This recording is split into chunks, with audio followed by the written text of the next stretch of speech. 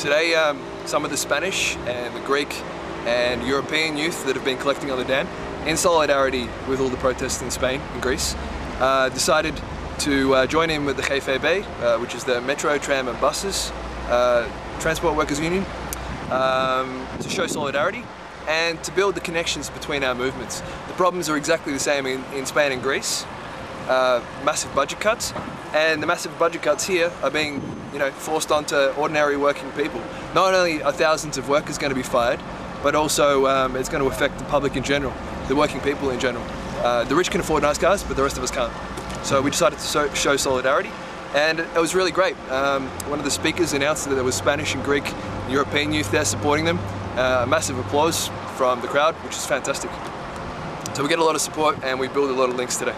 De collega's van diverse andere bonden hebben in woord en gebaar laten weten achter onze acties te staan. En dat betekent maar één ding. Wij zijn absoluut goed bezig. Wij hebben het gelijk aan onze kant. I got involved in the Spanish and Greek struggle because I can see the similarities to what's going on in Australia and what's going on in Nederland and what's going on in a lot of places. And the similarity, of course, is budget cuts everywhere.